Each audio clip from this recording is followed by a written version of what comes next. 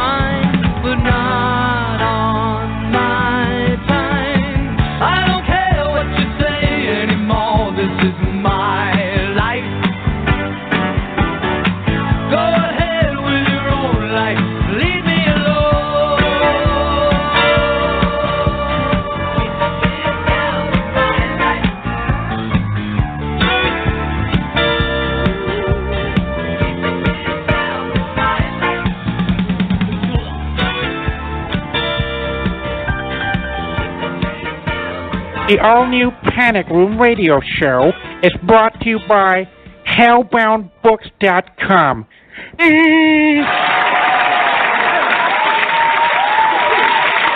Well, good evening. It is Thursday night. It is the 25th of April already. And it is the new Panic Room episode 140. So welcome, listener. Hopefully, one of these days, we'll probably find our listener died peacefully in his sleep or something, and it's just me and Xtina waffling on all evening. So hopefully not. Hopefully there's at least a couple of people listening, which would be jolly. But anyway, I tell you what, we were Xtina and I was chatting about a rather interesting subject on the before the show, so we're going to bring her on, and we will continue the conversation.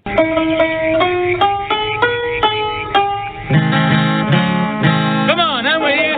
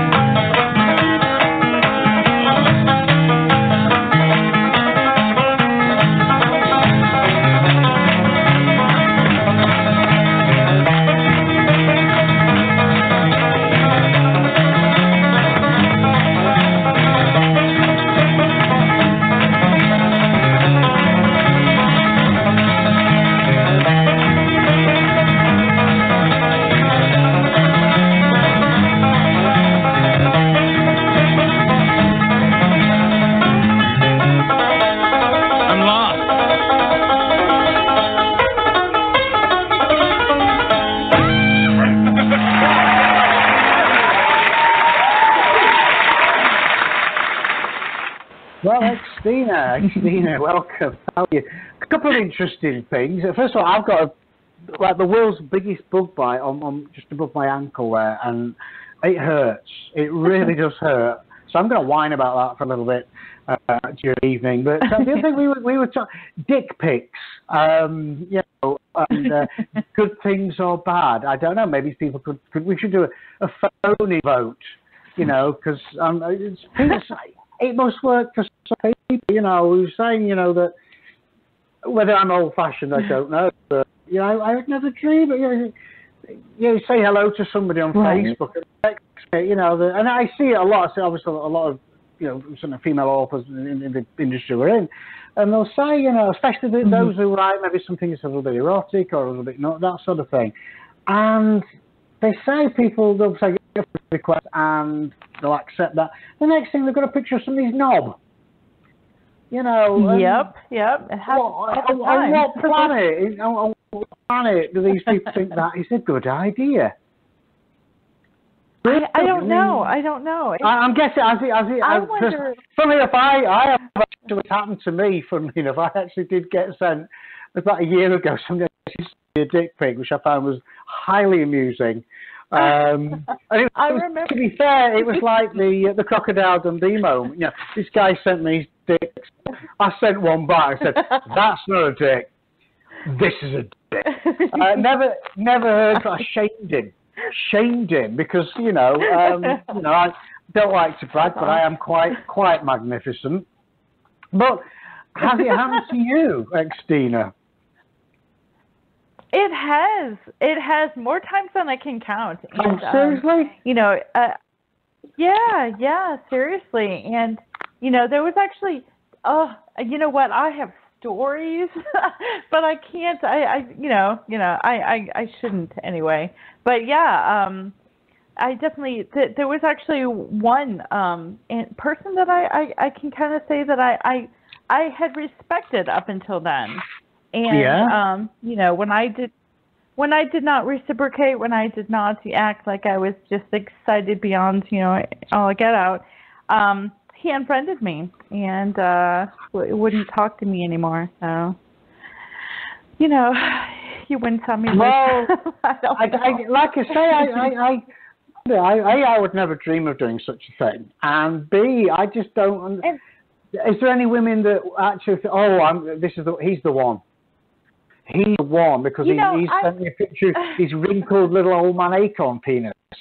I can't imagine too much swooning going on over that. say the truth. I wonder how many guys get, you know, unsolicited, I don't know, titty pics or something? Like, does that happen? I've had those too, actually. I've had a few. And again, I mean, it's funny. It's one of those things, unless you're in that particular mood, you know, genital, they're just, it's not nice.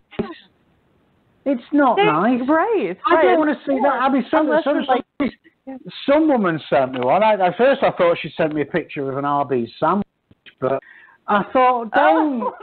I mean, no. First of all, don't. B, you know, it's not even a nice one, lady. You know, it's untidy. Yeah. You know, it don't. You know, took those bits back in and just don't take pictures of it. Yes. You know, even the ones that I have received that have been, you know, that one could be in like a magazine or something. It still didn't make me want the guy, you know. So that's the confusing part. Well, like, you know, hey, it was nice looking. It was, but yeah, okay, aesthetic it might be, but obviously in the back of your head, you're obviously thinking, well, obviously it's attached to the sort of guy who would take a picture of it and send it to me. So I'm really not that interested. Thank you. Yeah. You know, there's a reason. There's a reason that man invented trousers. There is a reason we invented trousers, and it's to keep such things neatly tucked away and out of sight, because nobody needs to look at those. Really, you know, some people get excited about go to nudist colony with the knob out. I mean, you know, it's up in her hand. No, don't. I mean, if you want to go to a sex club, fine. You know, you want to go and do all of that, not a problem. But you know, it's we're just doing normal things naked. Well, why don't you just do normal things with some fucking shorts on? It's the same thing. Yeah, Does it matter? Why Definitely. is it? Why is these people never play? You can tell. I mean, none of them are any, you know, in any shape. Well, that is a shape, obviously. But and they're playing badminton, and they've never played badminton in their life ever. Suddenly, I've got no clothes. Don't just no. Don't just go to nudist colony, but keep some clothes on. Then it's just a colony, I suppose. Yeah, it does make me wonder, you know, who has this worked on, you know, and they should see right there that they don't have a really good record or track record. So why do they keep doing it? Is beyond me. I really don't get it. It's one of life's little mysteries. It's like the pyramids, isn't it? Yeah, and Stonehenge. It's one of life's little mysteries. And I will say, I don't remember the name of it. I don't even know if I still belong to it. But there is a secret group on Facebook run by women who share these dick pics that we get from these strange guys, and we laugh at them. Fantastic. You know, we're like, oh my God, yes. Yeah, well, what they should do is send the picture back to whoever sent it with all the, you know, the derisory comments. That'll be brilliant, because it might stop them. Oh, that's great. It might stop them. Yeah. You know what? There's even some out there who do that, and they're married. You know that, and you know, it looks like a nice, wonderful marriage. Of course, you know it's not, but yeah, I don't know. Well, if the guy's sending pictures of his knob to random women, then maybe all is not well in that marriage. I'm guessing. I'm no expert on that. True. I'm quite crap at it, but you know, just don't. Maybe she thinks everything's wonderful. maybe, yeah. Or maybe she's sending hamburger shots to random people as well, so it kind of works out. Did you just send hamburgers? It's remarkably not the first time I've said that on the show, so there's that. Oh, there is that. I'm in the mood for an Arby's sandwich now, sweetheart. You know, if the boyfriend's listening, you know, we need Arby's tomorrow. Oh, you're gonna sit there. You're gonna sit there looking at that beef sandwich. I'm not eating that. I just can't. Jim's spoiled Arby's for me forever. Thanks, Jim. Right, and you know, I had been in the mood for a beef and cheddar, but I don't know now.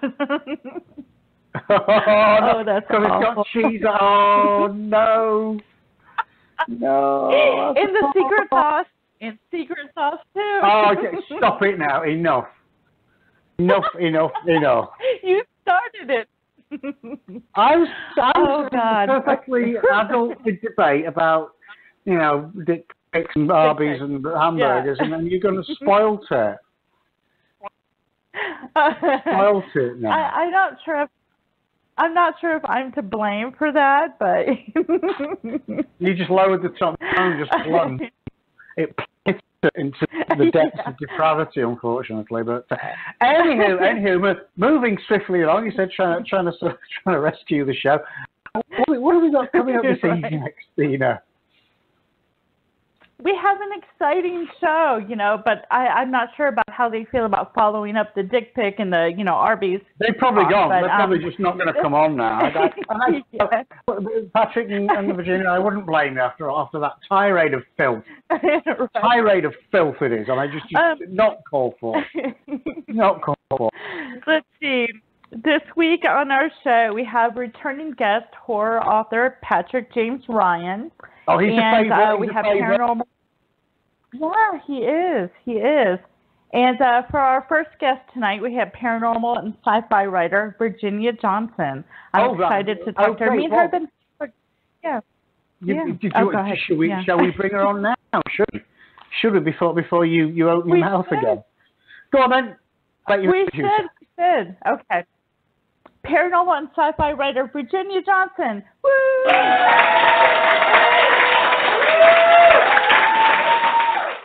Virginia, are you there? I'm doing well. How are you? Good. And first of all, I would like to apologise on behalf of Xtina for her potty mouth earlier. I'm ashamed to be associated with her this evening. I have to say. No need to he's lying.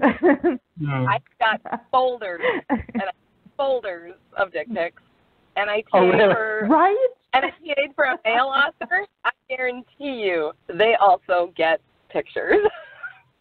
Oh, I was wondering. Yes, and get pictures regularly, and it's alarming. I mean, I PA for an author who, when he would get them, it would be like, the hell did I just see? And why? Like, what is going on? And I was like, wow, I'll never look at you the same, but cool. So do you categorize them? Do you by size or shape, or how do you arrange them on your hard drive? Pardon Some the of them pun. are like, perhaps you only put certain ones on the hard drive. The others go on a floppy disk. No, I arrange them based on which ones are the most horrid, and those are the ones I send the most. So when somebody sends a pic, I send one back, like, here's mine. Let's chat. Nice. And some are just sad. Some are just sad, where you do have to share them with somebody else. Like, you have to, send them to a friend. And then that friend sends them to more friends, and then it just becomes a virtual penis parade. I think sadly, it's what some of these guys. It's probably what they want. Actually, they want lots of people to see their little willies, and it's sad. I find it very, very sad, personally. Unless I'm missing out. Maybe I should do it more often. Maybe because I get friend requests from from male and female, from authors and the publisher and the people in the business and whatnot. And it's funny. I actually have a policy. Anyone with lower than mutual friends, I automatically, because obviously, but these scammers can get round that. I got one the other day, 58 mutual friends, and I recognise that. Brilliant. And literally accepted it, and within minutes, I've got links to these porn sites. I know, if I wanted to look at porn, to be fair, I would. I'm not prudish to that. But don't pretend to be a friend, because then you've got to go through all the rigmarole of friend, because you only have 5,000 friends to go at, and I'm getting close to that. And I don't want. Yes, I'm sure. Makumbe from Zimbabwe is nice, and it's very good of her to show me her boobies. But to be fair, no. I'm not interested. No, I'm not going to send you money. I'm not. I don't care. The village is burnt down. Just stop pestering me. Yeah, there's a guy in Nigeria somewhere that's got $28 million in his house because no one will return his emails. Just saying. Yeah. Right? Yeah. I saw that. Well, I wonder if he may be interested. He may be related to the Nigerian I've just sent $3,000 to, because he's going to send me some $4 million he's got in a bank account, and he just needed $3,000 to sort of freeze it or something. So as soon as that comes, I'm off. Seriously, I'm going. You will not see me for just with my Nigerian millions. Right. You know, I just had an email, was it yesterday, I think, that I posted about it. I got an email that, you know, said that this guy was going to upload my masturbation video if I didn't give him, it was like $2,000 or something. And I'm thinking, you know, as you've said, James, who hasn't seen that already? Come on now. Well, that's it. I mean, everybody who knows you has seen that anyway. So it's no big, no shock, really. Right. It would be. What would be shocking is if they threaten to post a video working during the day. That would be worth too for anybody not to see that, because that would be just horrifying. That's true. It would be. You know, I don't even get up till noon, so I don't know. Xtina, you know, she's awake before noon. You know, it's just like, what? Wow. Yeah, exactly. That's true. So Virginia is not here to talk about Dick Pitt. Well, it might be. I don't know. She's here to talk to us about her, secondary silence, and Xtina's actually bothered to write the tagline down, bless her. And he needed her for strength. She needed him to survive. So tell us a bit more about it, Virginia. Well, secondary silence kind of spawned from, you know, I really wanted to do a vampire book, but I don't like the theory around vampires or fictional characters per se, because I started writing more mystery, thriller, and horror about a female serial killer. And then I went into, I really kind of wanted to do this vampire thing, but I was more in this ghost writing, like not ghost writing, but writing about ghosts. And so I wanted to kind of merge the vampire and the ghost theory together. And you're kind of thinking, who's done this? Like vampires and ghosts, and why would they need each other? Like for what purpose? And that secondary silence about where, you know, this girl, her name's Ashley, and she died, and basically in this book she's assigned to a vampire, and she's basically seeing for them, and my vampires don't have super strength, they don't run fast, they don't sparkle, you know, they're just undead or unalive. That's it, they're just undead, and they drink blood. Yeah. Yeah. And so the book is all about these horrific visions that she's seeing, and she can't figure out why he would send her these visions to see for him, to try and figure out what's going on in the city, like trying to protect their town. And she starts seeing these things, and the story tells a story about the things that get in our way, you know, drunk driving and bad doctors and nurses and child abuse and it's bullying. It kind of attacks all of them in this super twisty vampire ghost paranormal horror. Like it's something a little bit different that I can link together, and it was cool.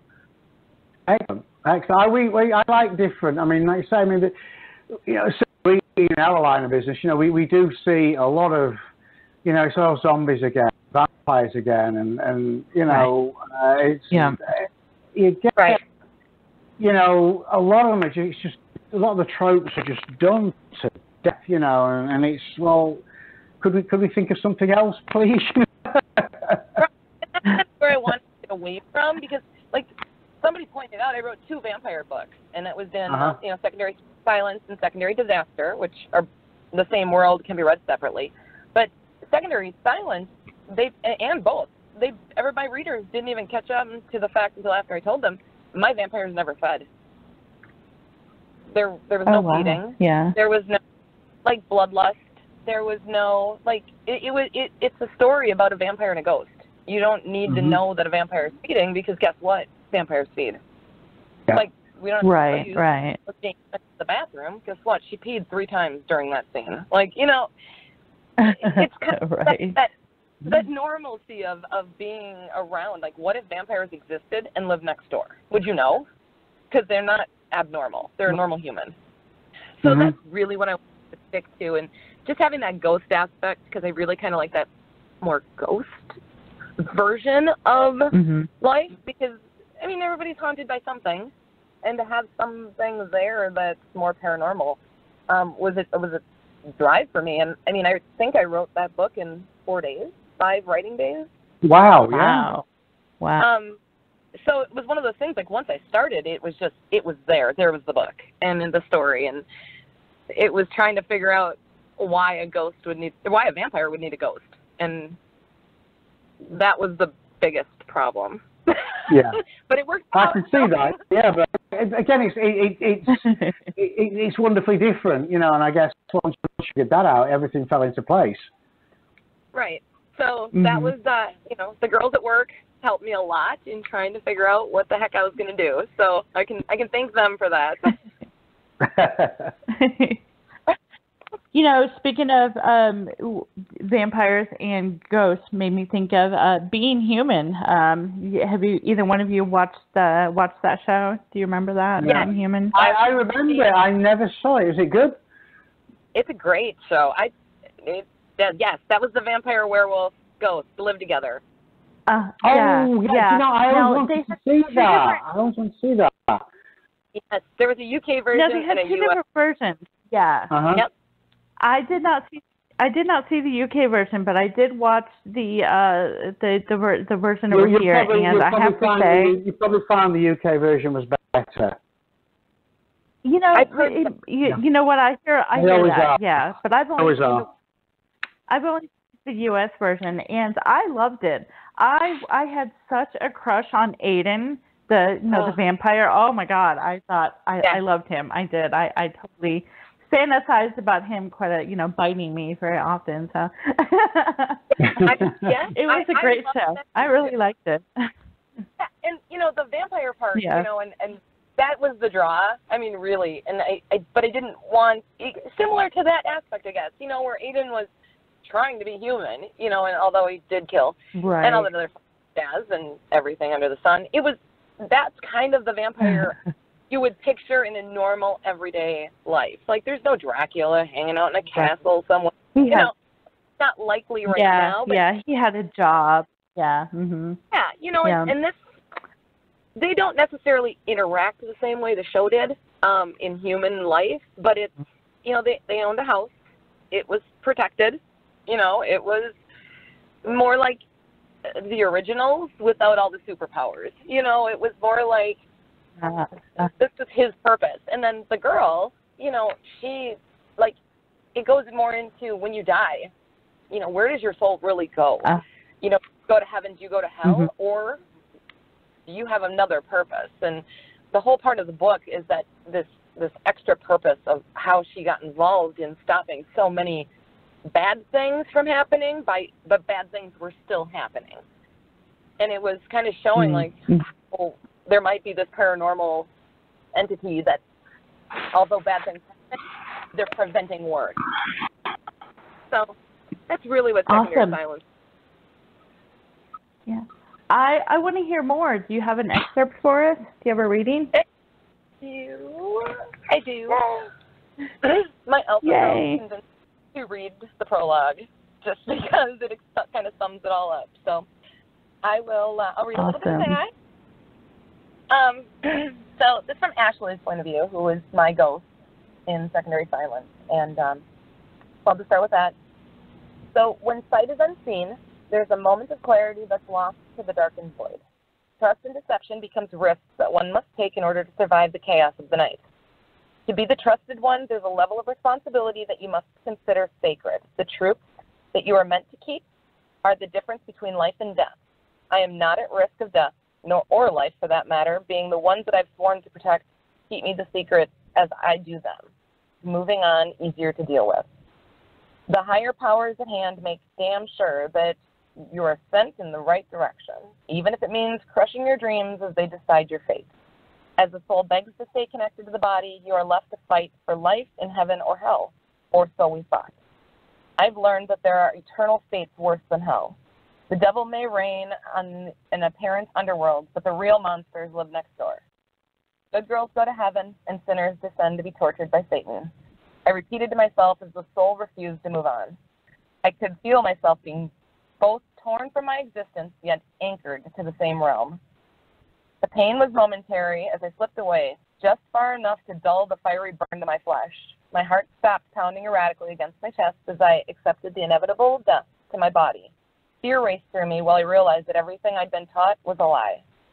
We are unable to accept death in a form of reward, or we are able to accept death as a form of reward if we live by the way of the Bible. Unfortunately, people like me don't move on. We don't get to be judged. All of the good that was done as a human is void, as I'm forced to begin a new life as a stranger to my friends and nothing more than a ball of energy to the more sensitive. Everyone has a future, a reason for life. The task of doing the right thing is relative to the person that defines the right thing. I was gifted an asshole with entitlement. My deciding angel made it clear that I would serve another purpose on earth. My time was up, and the person that I was and would now be the person that I had to be. Good or bad, there was nothing stopping me from doing the right thing. As time passed, I became more and more convinced that I'd been forgotten, and my hope for everlasting eternity crumbled at the door of the only person to accept me for what I was. A girl with nothing to live for, with an ability that had gone untapped. My future held more than wandering the earth as a peasant while living the life that I couldn't avoid until now. I like that. I want to hear more. I want his story now. I want to know, how did you get into that in the book, like how he becomes a vampire, or is it just he is a vampire? He is a vampire. So Thaddeus is my main character in this book, and he's a really genuinely nice guy. Like, he does not want harm, does not want pain and suffering. Let's just say Ashley was lucky when you look at secondary disaster where George was a really, like, the two of them were never there was this budding relationship, but he understood, like, vampires are vampires, and his story was more about how he'd been born into the vampire world, and it's basically followed in the same paths as other vampires before him, where he died on Earth versus being bitten or born into this world, and her job is basically to keep him safe and to stay alive, and his job is to protect her from others that are trying to dull the ghost, because if the darker side of the vampire world can take out these people that are helping the good side, they will have the control over the world, where they're trying to prevent this. So you get two stories. You get Ashley's story, which is what she's seeing and how she's dealing, and you get Thaddeus' side, which is they're trying to protect human life. And if it means seeing these things down through a ghost, that's what they need. Well, once the ghosts are gone, then they need and they can destroy Earth as it is. And so it kind of plays this internal battle between both of them, because they're both good people living two completely different worlds. That's awesome. I do really like how unique it is. I haven't seen anything like that out there. That's pretty cool. They're, like James mentioned, when we see the same thing over and over again when it comes to, like, the vampires and werewolves and zombies and stuff like that. So it is really cool to have something totally different. Obviously, you said it bordering on philosophy, and I like that. Funnily enough, it just brings to mind, and it's in my mind because obviously we've got the sequel coming out shortly, which is Carlos Colon's Sangre, The Color of Dying, which again is vampire, but it's done in such a unique way, and nicely from the point of view of the vampire. It's not flapping through windows. I love Nikki, I do. And, Nikki, yeah. The guy is a real guy with real problems who became a vampire really through no fault of his own, and he's just going around and robbing blood banks and that, and it's just a really grubby, gritty. He sees his wife move on. You see all that, the pain and the heartache that goes. He paints the picture beautiful, and what you're doing here is nice. You're bringing, pardon the pun, you're bringing fresh blood to the journal, which is I applaud you for. Well done, well done. It's not easy. Yeah, not easy to do. That's more of what I've kind of always gone for. Is that, but what else? Even now I'm finishing up a co-write with a new to me author who accepted basically a dare in some post somewhere on Facebook, and he was like, yeah, let's write. I was like, all right, cool. And he's like, what are we going to write about? And we talked about, like demons and that stuff, and it was like, but who makes them? Who makes a demon? Well, technically, demons have always, I can answer this question. Demons have never been human. That is the whole point of demons. They have always been, they have never been human. So, right. There you go. Carry on. Yeah, well, we just took, taking that, when you can take somebody and just create a demon. You're making, it's like taking good girls and turning them awful. But it's in a different way. Right. But sure, there's demons and there's ghosts and there's vampires, but what if they weren't bad? What if they weren't the fear? What if they weren't enough of us? That's kind of where my brain takes me, which is how can I not be like everybody else?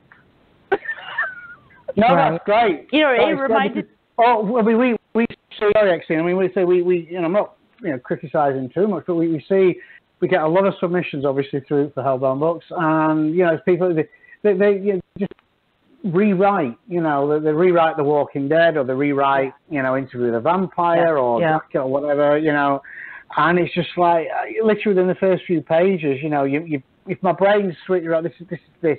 Funny enough, actually, we're again, it's another one we'll be bringing out in the next month or two. I'm a big fan of werewolves, and everybody who listens to the show will know I'm a werewolf guy. And this guy is called what the hell is it called?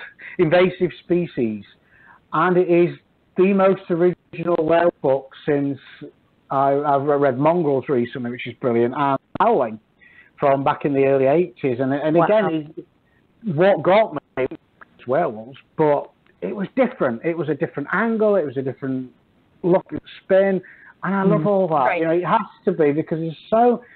You look at the movies. They're churning out. There's another Marvel movie. I'm reliably informed. Seriously, don't get excited about it. I get confused because I think, it's an Iron Man movie, but hang on, the Hulk's in it, and fucking Wonder Woman, and who's that bloke? Captain America's suddenly in it with his frisbee, and it's just, well, what? You just have all of them. You have all of them, and it's all CGI. Maybe I'm getting old. All the CGI stuff just bores me to tears. Absolutely bores me to tears. I just can't be doing with it. Yeah, and that's just it. And then that's how I write. I just write what else? Something else. What's the point? What's the point in redoing the same thing over and over? Why don't you make it fun for somebody? And I don't care if I sell one book or five. Yeah. I don't care. Somebody else has got to be on a fire. I really liked what you said about, just because it's a vampire, just because it's a ghost, doesn't mean, that he or she is evil. And, it made me think of a line in Buffy. There was a line in Buffy once where I think it was when Angel was bad. And somebody said, just because he's a demon right now, just because he's, evil, doesn't mean he's lying. Whatever he was saying, they're all like, well, he's just lying. Well, just because he's evil doesn't mean he can't tell the truth, And I thought that was pretty, that kind of, in my mind was like, wow, they're right, So I'm a huge Buffy fan. Everybody thinks with vampires, they're all evil and they're gonna kill everybody and they're gonna. No, not why. Just because Dracula did it, or just because Anne Rice decided that's how it was gonna go, or To me. Well, I mean, I think Right. to be fair to Dracula, I mean, he needed to eat. I mean, there's no different really. Okay, he was draining blood out of virgins and blah blah blah. Right. It's no different. I mean, we have people on our behalf will, they kill cows and chickens and all the rest of it so we can eat, and they eat it. This is why I like some of the werewolves. Yep. They are not evil. They just need to feed, and that's that. I mean, tapeworms. Would you say a tapeworm is evil? I mean, it's in your lower intestine. Small intestine, doing its thing and minding its own business and surviving and doing what it does. It's not inherently evil. Right, and so that's kind of just the take I wanted to give, which was, ghosts exist for a reason. Like, I gave a ghost a reason, and vampires could exist because, well, I wanted to write vampires. No, hey, fine, I not love a problem. vampires. I do. Yeah. No, I love vampires. I like a good vampire. In fact, one of my, probably my top favorite Stephen King book is Salem's Lot. Again, he did it differently. I actually read an article. Apparently, James Wan is slated to do another remake of just remakes already. Wow. We know what happened. Yeah, that's the third time it's been filmed. Just don't go do something different. But again, it was just the vampires taking over a small town. And it was done so incredible. The book was just absolutely creeped me out. So it was the first Stephen King novel I read, and it was got me hooked. It was just phenomenal. Yep. It was good. It was really good. What is your opinion on Twilight, Virginia? Oh. I think I know. Okay. I'm a Twilight fan. So Twilight is actually the reason I started reading again. Like, I hadn't read a book since high school until I read Twilight, and it's only because the Eclipse had come out, and I'd watched the first 3, but I needed to know the end, so I had to read the books to read Breaking Dawn. So I was a fan. I have to say it. I'll admit it to anybody who says it. I was a fan of Twilight. But there's just too many anomalies that you were just like, why would your skin sparkle? Like, this doesn't make any sense. Like, I know. It was like, see, I was a Twilight. Yeah, I was a Twilight fan. I read the books. I watched the movies, and I thought they were great. As a matter of fact, I'm, making the boyfriend watch them now. I think we're up to the Breaking Dawn and Breaking Dawn 2. We have to watch those still. And I loved them. I really did. I would, if I'm, when I'm sick or something, I'm like, let's do a marathon of Twilight. I did. Yeah. I love them. So, yeah. And it is, a little younger, they're high school, and stuff. And so you definitely have that whole teenage angst thing going on. But I liked it. I did. And I thought the writing was decent, a little. But, again, she's writing to, high school kids. So it's going to be a little, younger. It was a young book. So, yeah. Yeah, so I was definitely, I'm a Twilight fan. Oh, yeah. When I are you Team Edward or Team Jacob? What's that? Oh, Team Edward or Team Jacob? I was Team Edward. I am too. I love Jacob. I do. I love Jacob. But for Bella, I was Team Edward all the way. So it was Jacob the werewolf. Yeah. All right. Yeah. So I'm not keeping up, am I? I'm not keeping up at all. I was a Team Edward. I was like, wow, this guy finally deserves happiness. He's good. Yeah, no, I'm with you. And I think him and Bella were good together. They were, even though I loved Jacob. I did. But, it was always supposed to be her and Edward. Well, I hate to say this, but we are out of time for our first segment. And I'm thinking we have to have Virginia back, and we're just going to, go through all the list of the vampire movies and vampire TV shows and discuss what we like best and stuff. And so you have to promise to come back and see us. I will. Just let me know when you want me. Yay! Okay, definitely. Awesome. Right, thank I will you. definitely be stalking you. I was expecting to see something there, but so where can we just quickly where can we find online, Virginia? Where can you find me? Online. You have online, a website and No, well, where someone could come to your house. No, you can Google me. I'm not a name, so you can find me if you want.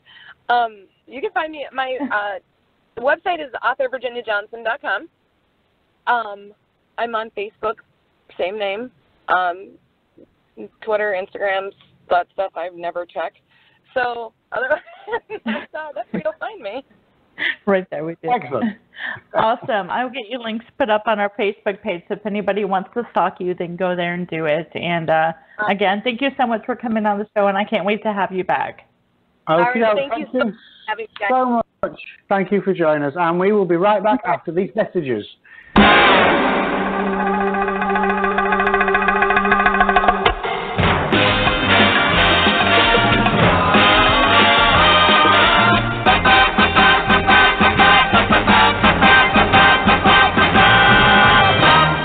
Radio Show is sponsored by Hellbound Books, purveyors of all manner of dark fiction. You can find the publisher along with links to all their available works across platforms at hellboundbookspublishing.com. Hellbound Books is proud to be the first in the indie publishing business with a very own app on both Google Play and the App Store. In the mood for something steamy to read, check out new erotica author Jennifer Lynn's website at jenniferlynnerotica.com. You can find James at his website, www.jameslongmore.com, and Xtina has an author page found on the Hellbound website. Don't forget to follow the Panic Room Radio Show on social media. Our Facebook page, Unofficial The Panic Room Radio Show, Twitter at Panic Room Radio, our YouTube channel, The New Panic Room Radio Show, and come visit our website at www.panicroomradio.com.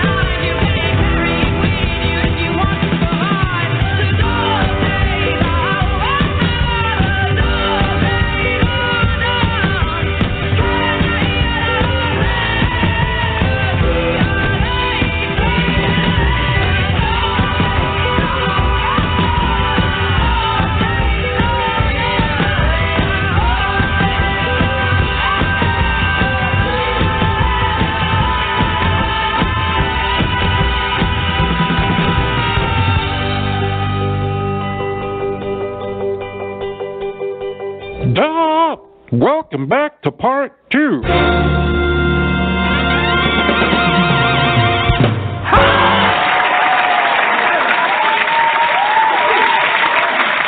Hello, welcome back. Are you there, Xtina? Are you with us? I am here. Yeah, No, I thought you meant for an Arby's or something. No, I was dancing in my seat, but I'm I have not heard that for a long time. I'm going to try to forget the whole Arby's talk. Yeah, I'm going to try to forget and block out the whole Arby's talk, until, the next time I'm there, and hopefully it doesn't spring into my mind. And, that would be terrible. I picture, what did you call it? A hamburger shot? Hamburger shot. That's so, oh my God. Yeah. Oh my Lord. Oh Lord. That's Lordy. something. Yeah. Lordy. Yeah, Anywho. I'm going to do this to you. What's new, pussycat? Whoa, whoa, whoa. What's new, pussycat? Whoa, whoa, whoa. So, Xtina, pussycat, what is new? Silence. Yeah, I'm going to silence because you have no idea. No idea. There's some stuff and things, right? There's stuff Some and things that are new. Stuff and things we have. Tomorrow, oddly enough, we have 2 new releases. We have The Dead Room by Luke Walker and Nightshade by Jason Paul. Luke is he's must be about his 900th. He's so prolific, is Luke. His 900th novel with us, and it's a doozy as well. Absolutely fantastic. Jason's is his debut novel, and as a debut novel, it's phenomenal. So we have that. We have just announced. I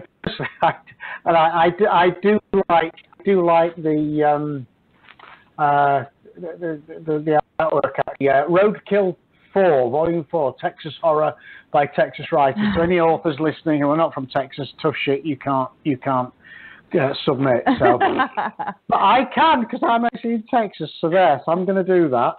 So yeah, we've just announced that, and we've got some. We got next couple of months is going to be busy for us. It's been a quiet start to the year, quite deliberately, but we're now coming back with a whiz bang, and an Arby's sandwich. So. Oh my God! I'm obsessed, man. I have a mental image dancing behind my eyes that really shouldn't be there. I just know. But it's fine. So put together the artwork for the mock-up artwork for the new Roadkill, and we've got Brett McCormick who guest edited Schlock Horror for us last year, and he's guest editing our Toilet Zone anthology this year. Terrific guy. And he said, I said, well, what do you want for the artwork on this one? He said, well, let's have a squashed armadillo. And I thought, well, I'm just going to turn it on its head. So I've just got this really healthy, unsquashed armadillo on the front, and I think it's awesome. I just love it. I just throw it on there just for the mock-up. And Brett loves it. Oh, yeah. Instead of having all squashed, he's there. My other idea is of an armadillo driving a big 18-ton truck. Oh, that's nice. Running over people. That would have been fun. Maybe do that for Roadkill 5, actually. But funny enough, there's an exotic pet store not far from where we actually buy frozen rats for my snakes from them, and they actually have you can go and buy an armadillo, which is why you can find them running around here. I mean, that's what they do.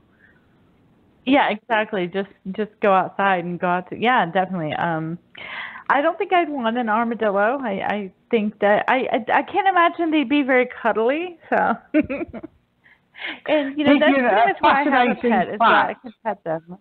Fascinating. Well, to be fair, I have like a 11, 12 foot Burmese pie. To be fair, very cuddly.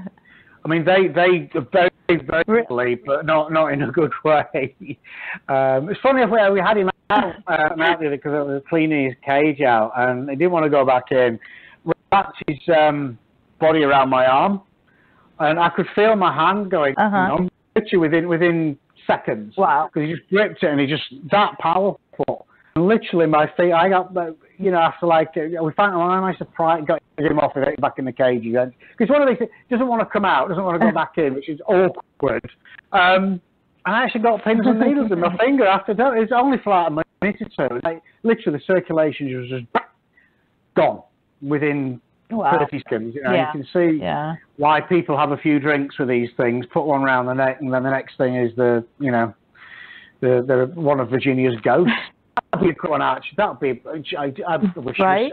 If you're still listening, Virginia, if you're equal to the book, you need a guy who died showing off with his pet python, and I don't mean his trouser python. I mean his real python. So there you go. There's a story arc for somebody there. But now I've embarrassed you because you don't know what's going on. Is that it? Are we done? Can I go to bed now? What happens now? No. We have our second guest. He's returning, which is awesome. I just love it when they want to come back. And I'm just thinking that maybe they had too many drinks the first time around and didn't really remember. Maybe it's like we were taught that the human brain or the female brain, and it's kind of ironic when you think about it, but the female brain forgets. You go for a child where it's all horrible and painful, and that's it. The brain forgets. The human race of that. But it's kind of ironic because the female brain never forgets. Ever. Right. So it's one of those, I don't know whether to believe that. They might be able to forget the sheer horror and agony of childbirth, but they'll never forget something you did after a few drinks by mistake 10 years ago. Right. That keeps coming back. So I don't know. Women, make your mind up. So, why don't you, I dig a bit more for myself, introduce our second guest, Xtina. Yes, sir. Our second guest, returning. I do. It's nice. The listener likes it when you join in, but, just knowing you in many ways. His returning guest, horror author Patrick James Ryan. Woo!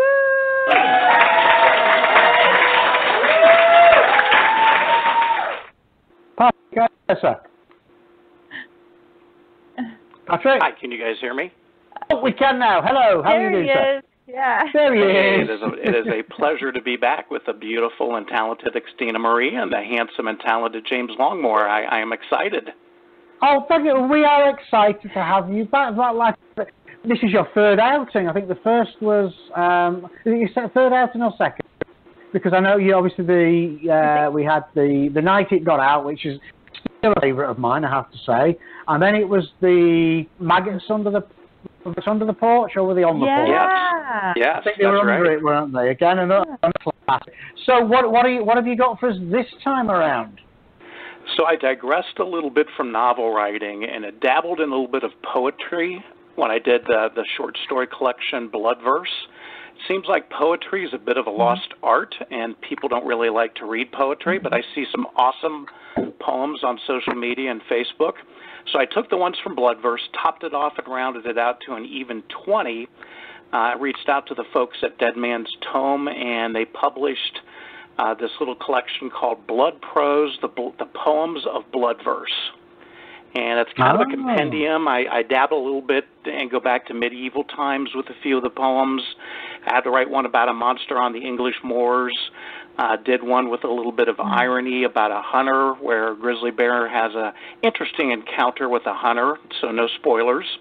Also did a couple of satire on, one was on obesity, since we seem to have an epidemic worldwide with that, and also pyromania. And James, I know you love this one. I had to get a werewolf one in, and I also did a vampire one.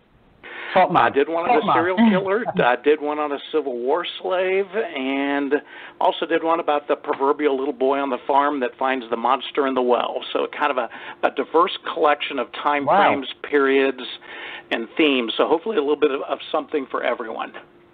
I was just about to say that. You've absolutely covered all the bases. That is fantastic. Appreciate that. Now, I read your... Go ahead, Xtina. No, I was just going to say I read the excerpt that you sent over, and I noticed that it's rhyming. Now, do you rhyme all the time in your poetry, or do you? I do. All 20. I tried words? to have rhyme. So, I mean, I'm sure the syntax is not exact, and some college English professor somewhere would slap my knuckles with a ruler probably. But I try to make it narrative poetry, and then each two stanzas do rhyme. Yes. Mm-hmm. Now, yeah, See, I asked Xtina, because are you taking notes, Xtina? Because poetry's supposed to rhyme, my dear. That's the whole point. Sometimes they do, sometimes they don't. My first. Yeah, no. I'm going to have to correct you. It has to rhyme. I studied poetry in elementary school, and it had to rhyme. That's what we were told. That's what Mrs. Rowley told us. It's got to rhyme. So think on. No, my first 3 books were, rhyming, and I do love to rhyme. And I have, in some of the clicks that are on Facebook and the poetry gals. There's no clicks on Facebook. Surely not. No. I know, right? They have, looked down their noses on, the rhyming poetry. I've heard, comments before about, it's restricted because, you have to, work with words that rhyme.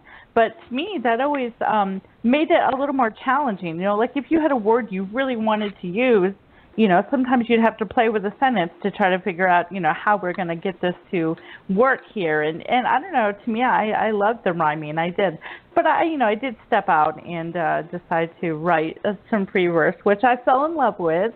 But, the rhyming poetry is pretty much what I'm known for. So, that it reminded me an awful lot of, some of the stuff that I've written when I was reading your excerpts. And I was like, yeah, because, to be honest, I see so many poets now, and I very rarely now see rhyming. And so I do get a little excited because that's what I like to read is the rhyming. I do. So Patrick's made the effort, and good on him. He did, yeah. Good on him. Wells has made the effort to actually to rhyme it, so hats off to him. Well done, sir. Well done. Well, thank you, and you're spot on, Xtina. It is hard to sometimes you get really stuck when you're stuck on a word, and then you're into your next sentence and trying to find something that links in with it that does rhyme. Yeah. It's hard, and if you can write a narrative story in the context of a poem, and somebody's left with a good impression from that, and it rhymes, I think you hit a home run out of the ballpark when you do that. And you're right, it is very hard to do. It is a lot easier for me just to write free form and just write novels, novellas, and short stories and those type of things. So it was a bit of a challenge. Yeah, definitely. Speaking of the poetry, and you have an excerpt for us. Would you care to read it?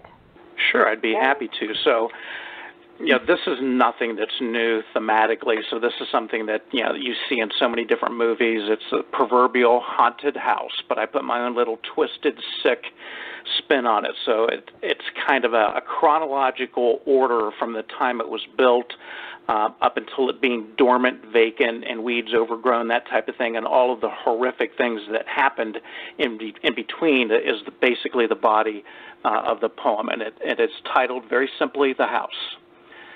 So, high on the hill the house looms over the town. Wickedness and evil taint the walls and ground.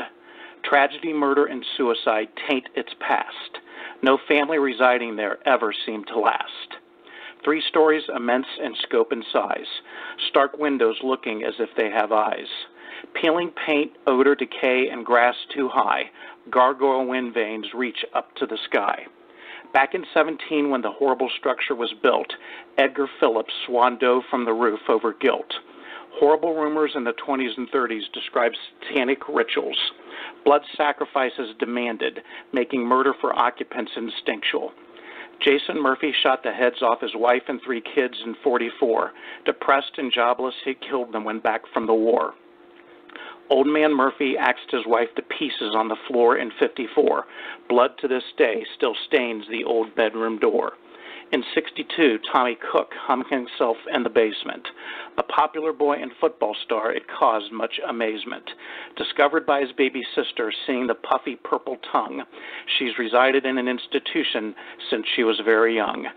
Thelma Johnson roasted her husband in the fireplace in 72, taking his cooked flesh to the church social in a dish of fondue. Reverend Cochran mutilated 4 girls in the parlor in 87. Mumbling to police, voices told him it would get him into heaven. But the most hideous and heinous occurrence of all rocked the entire town in 98 during the late fall. Charlie Warner hacked and knifed his family to death. It was heavily reported he ate most of his sister Beth. The horrified police discovered the blood-soaked boy sitting in a corner muttering in a strange voice, clever and coy. Like others before, Charlie claimed he was led by voices, powerful dominant spirits who demanded their choices. Now the old house is empty, neglected, and dark, but auras of horror, blood, and terror are still quite stark. An unspeakable evil dwells in that house lying in wait. Beware you don't get caught in the grip of its fate. Wow. Yes, I like have to say that was a really, really good poem, but probably the worst realtor sting ever, to be honest. You wouldn't. There are some people who would buy that. Funny enough, actually, that reminded me, Aleister Crowley's house is actually up for sale on the banks of Loch Ness. Loch Ness or Loch Ness, I think.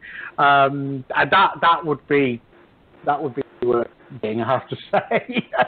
Sure. I think so. Didn't Jimmy Page from Led Zeppelin own that at one time? Because I know he was kind of into the whole Aleister Crowley scene and all that stuff when he was with Zeppelin. That wouldn't surprise me. I remember a big fan, my hero, my James Herbert, the British author.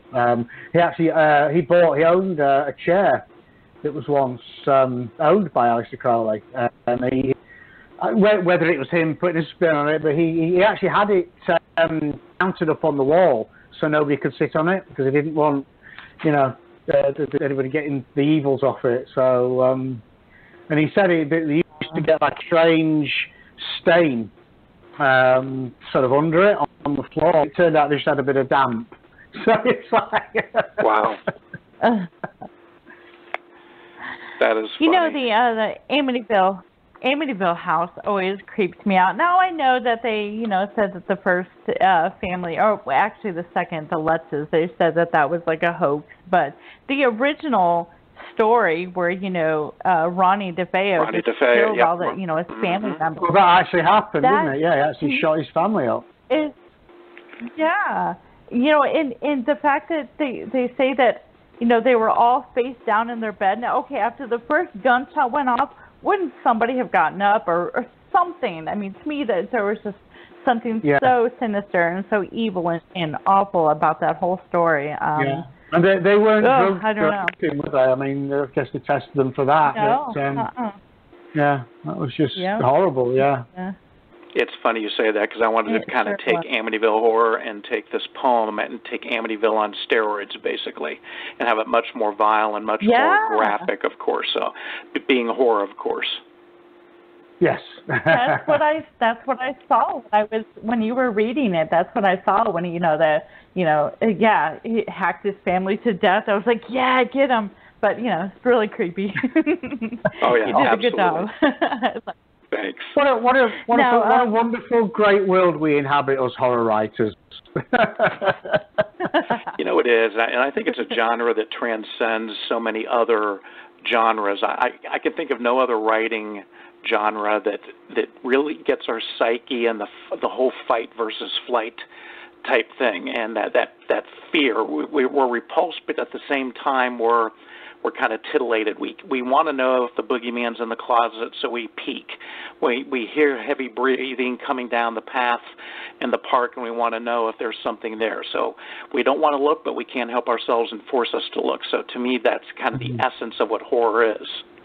We tap into people's greatest fears, I guess. So everyone's even as a small kid, everyone had a phase of being scared of the dark and the thing under the bed, and ultimately, you know, we're all terrified of death. You know, that sort of floats around the periphery of the mind a lot of the time. Certainly at my age, you know, so it is almost universal. So, and I think most even people who say don't like horror, I think that, like you say, they're the sort of people who slow down to see a car accident on the freeway.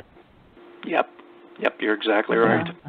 And of course, my wife Molly gets mad and says, "Oh, why can't you write like a historical fiction story or some type of great story where this guy comes from Ireland and falls in love with a beautiful girl and blah blah blah blah blah?" And I'm like, well, "Yeah, I could, but I mean, that would be shite. I mean, I know, really.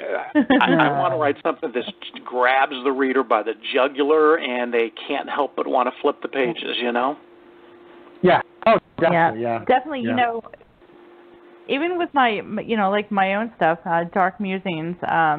You know, I know that like my mom always wanted to know why couldn't I write, you know, nice, you know, happy poems and you know, and like, well, you know, and yeah, not that I can't or not that I couldn't, but you know, well, number one, that for me, the poems that I wrote in Dark Musings were almost like a purging, you know. I mean, it was like me getting out all the, you know, negative and all the dark, you know, feelings or, you know, what have you. But so I definitely see it that way. It can be very therapeutic, I think, well, you know, and it makes people feel. I agree. It's like saying, asking Ozzy Osbourne, you know, how come you don't sing, you know, light opera? It's the way your brain's wired. No, it's the same. Your brain's wired. You know, I couldn't write, you know, a historical romance any more than he, you know, Madame Butterfly. You know, but he probably could. To be honest with you, it would be different. And to be fair, I mean, I write. You know, I've written many different genres. I can actually write pretty much any genre. But I always come back to the horror and the dark stuff because that's what entertains me more than anything. It's like we mentioned, you know, people, a lot of people are now getting excited about the new Marvel movie, the Endgame movie, and all the rest of it. And I'm looking forward to the new to the second part of It, for example. You know, Absolutely. Yep. Same here. But it's just whatever grabs you, and they say, you know, write what interests you, and if that's what gets the heart racing, you know, that's what you should stick with. Definitely. Mm-hmm. I think if you think of money and commercialism, though, I'm trying to broaden things just a tad with some current projects, maybe a little more, you know, like what Stephen King did when he broke out from just sheer horror to adding certain other elements of stories like Shawshank and Green Mile and those kind of things. Whether it makes it or not is yet to be seen, but I'm trying to expand just a bit, and it's challenging to break out. Oh, definitely. I mean, to be commercial, I think romance is always going to be the biggest seller. But I've tried romance, and always ends up being a murder in it, and it's like, no, Jim, don't. I just stop it. I can't do romance. Yeah, when I say extend, there's still elements of very graphic violence in the stories, but way more character development, much more of an in-depth, intertwined plot that's a lot more exciting than just some of the sheer B-movie type horror things that I've been writing. Well, funnily enough, I think the closest to, I think what I would call real romance, and it's in my anthology, is Zombie Hooker, a love story. And it is really, to be fair, it is a little bit graphic, but it's a really sweet, it's a post-apocalyptic, it's like in the aftermath of a zombie outbreak, etc. But it's a really, I don't know if Xtina's read it yet, but it's in the audiobook version as well. But it's a really sweet story. It just makes you go, oh, you know, it's really sweet, you know. Oh. But yeah, it's got zombies and it's got hookers in it, so that's as romantic as I get, I'm afraid. There you go. Wow. So, Patrick, have you always written poetry? Is that something that you've, always really always liked to do, or? I did. I wrote one to my parents back when I was in high school, and then when Molly and I were dating, I wrote her a lot of little lovey-dovey type poems. It's kind of funny. We're talking about romance and our aversion to it, yet I wrote all these little love poems and notes when we were dating, when we got engaged, and all that kind of stuff. So I got a little bit of a knack for it. Then when I blended in horror, it made it even much more exciting. Yeah, definitely.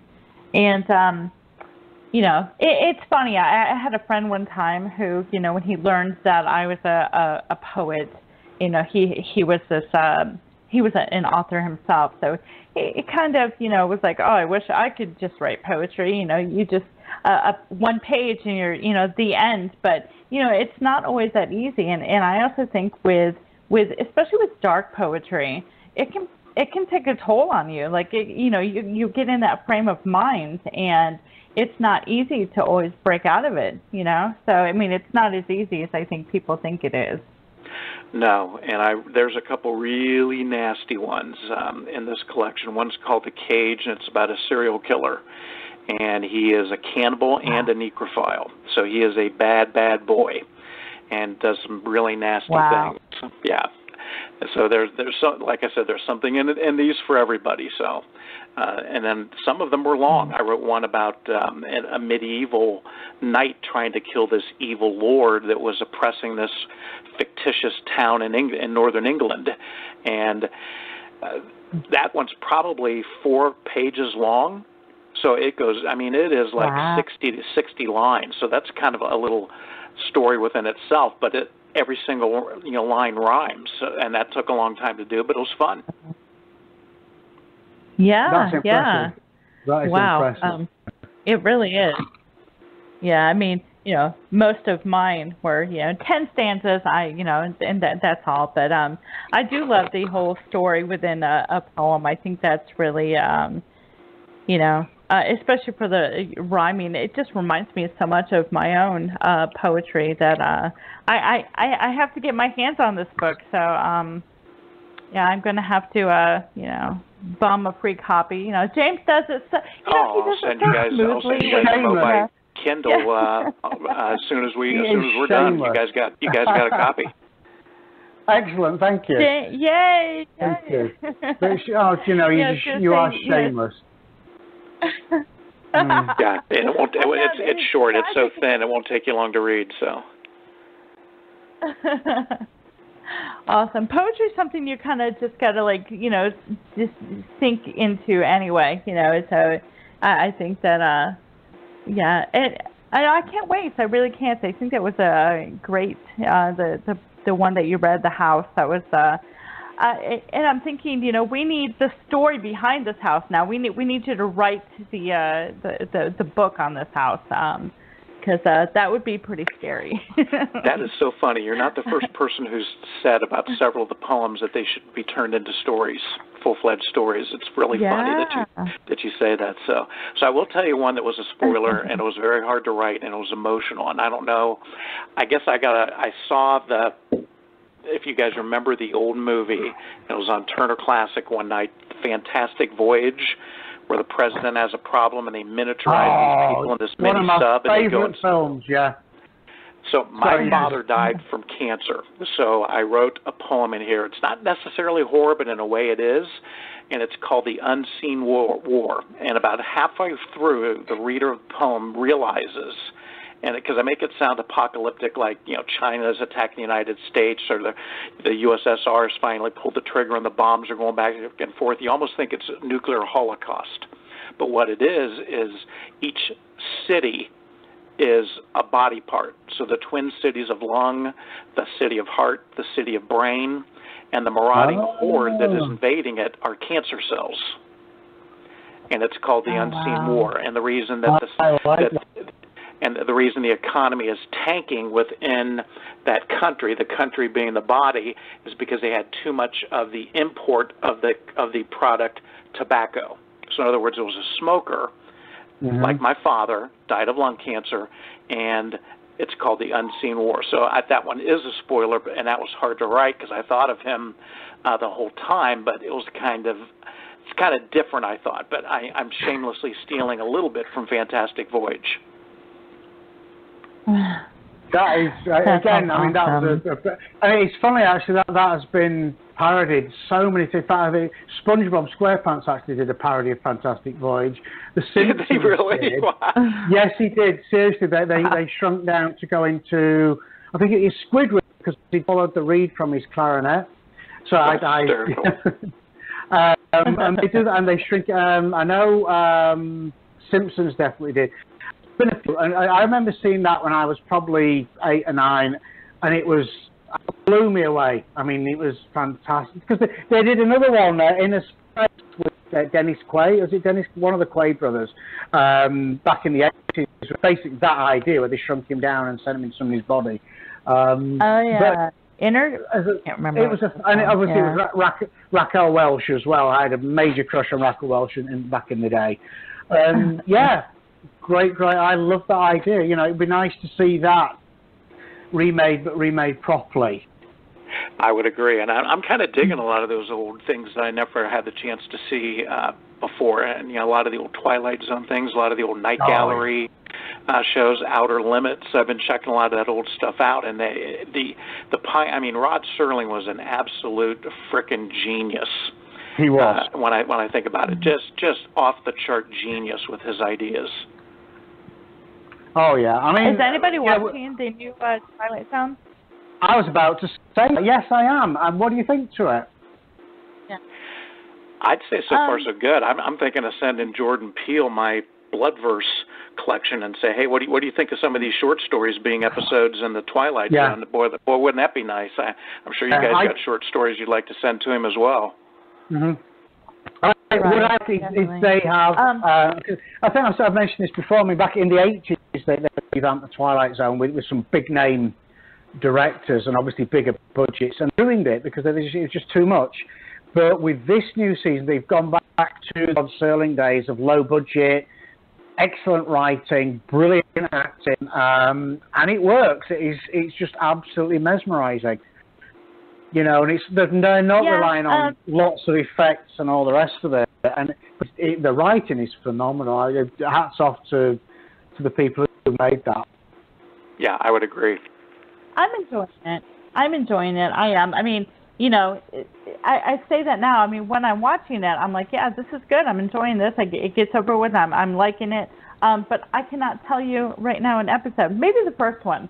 The first one I thought was pretty cool, how the comedy thing and, whatever you put out there. That was cool. I liked that one. I did. I thought that one's really neat. Yeah. Well, there's been 3 now. I actually watched the third one because obviously it's on tonight. I watched the third one earlier in the week, and the one where they're trying to get her son to college, and the same cop and each time they tried something different, because she got to rewind it. This same cop just kept popping up. He kept popping up, and it was really, again, incredible. Not on massive effects, but the acting and the writing was solid, absolutely. So yeah, well done, those people. Well done. I will definitely keep watching. Yeah. So what are you working on now, Patrick? So I'm working on a story about a warrior who is hired by a rich conglomerate when they catch wind of a demon coming up from hell.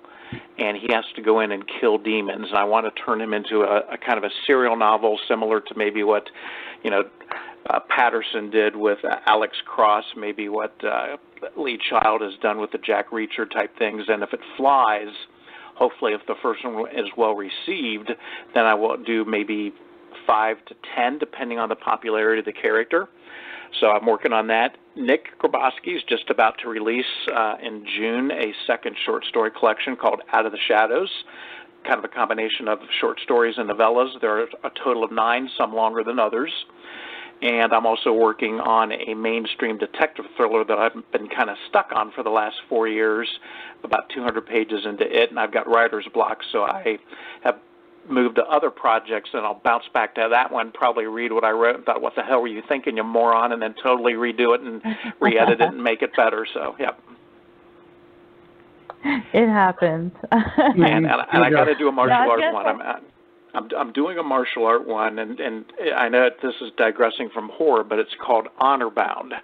And think of Shogun meets Ninja Assassin.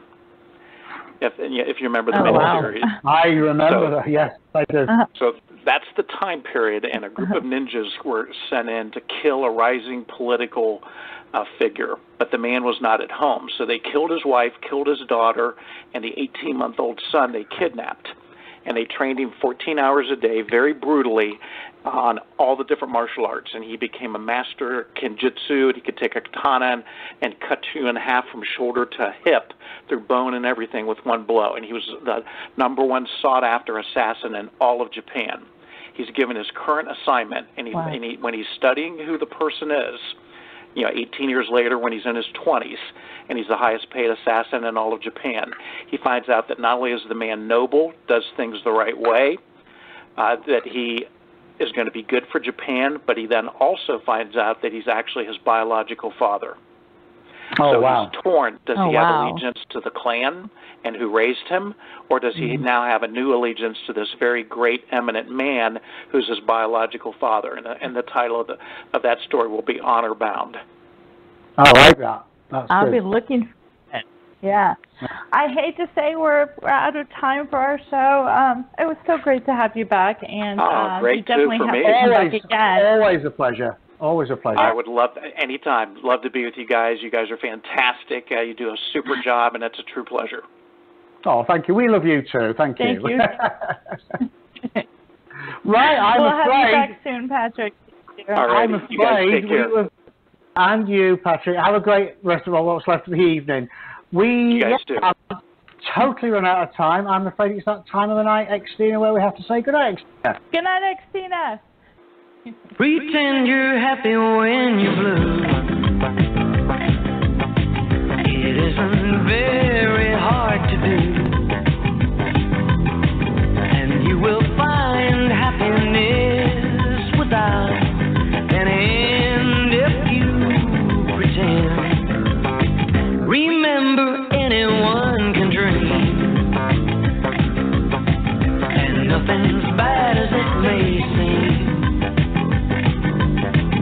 The little things you haven't got could be a lot if you pretend. You'll find a love you can share,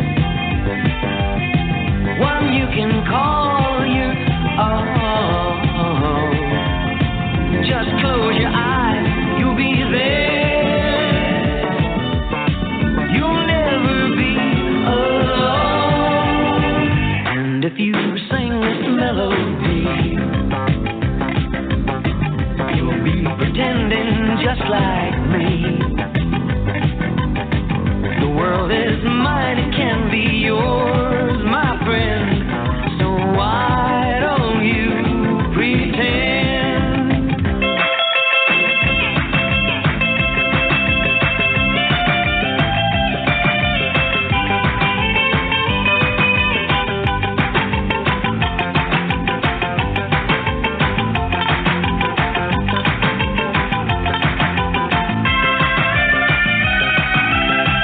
You find a love you can share,